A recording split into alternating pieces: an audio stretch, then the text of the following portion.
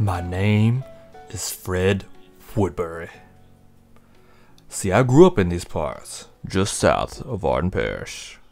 My mama would always take me to Bible study every Sunday, even when the war with the North was going on. Back then, life was simple, but that all changed when the North attacked Fort Carmen. I was too young to fight, of course, but I sure wish I could go back and change whatever happened that day. See, folks, they were saying all kind of crazy things happened during the attack. We couldn't know for sure, but we did know the North won and would soon win the war. My Aunt Irene, she used to tell me that the North used some sort of crazy chemicals that they were experimenting with to try to win the war as quick as possible. I don't know if that's true, but it seems to me they did something awful funny that day. See, it took a while, but not long after the attack, people started changing. They just weren't themselves. Folks I go to school with, see in church, they started being hateful. And they looked different too. And nobody knew what was going on, so no one knew how to stop it. But it seemed to affect everybody. Except me, that is. Well, me and my mama, I should say. You see, my mom liked to pretend that nothing was wrong. We'd get up every Sunday and go to church, read the Bible together, even if we was the only one there. And that went on until one Sunday we went to church. Someone or something was there before us. My mom, she dropped to her knees and prayed. She didn't even finish her prayer. I was so scared. I ran. I didn't look back. I ran for miles and miles till I came across this house. I hid there.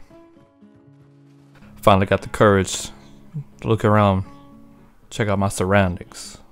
And I could tell nobody had been there in quite a while. But in one of the closets was a Confederate uniform with his rifle. Now I don't know what came over me, but I took that old dusty uniform and put it on, grabbed the rifle, and knew from that point on I was gonna fight this thing, one way or another. So I slung the rifle over my shoulder and marched back to this church. When I got there, I could hear him from outside the building. Now, I don't remember much about that first fight, but I do know I put every round I had in that ugly, evil sack of meat.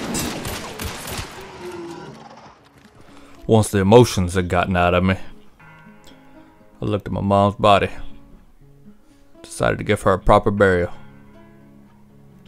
So I carried her all the way to Blanchette Graves, selected the nicest plot they had, and buried her myself. My dear old mama. And that was several years ago. And this evil disease has only gotten worse. But I've learned how to fight it, how to find these monsters and banish them. But I'm not the only one in these swamps anymore. There are others, hunters, they call themselves. Say they're part of some AHA organization. You might think they're here to help me fight for the same cause. That's not true at all. No, no, no, no. These hunters are out for gold, glory, or power. And they'll turn on anybody. So even though we have a common enemy, I fight alone. And make no mistake, I will defend my homeland. I will avenge my dear mother. And may God have mercy on anyone who gets in my way, because I will not.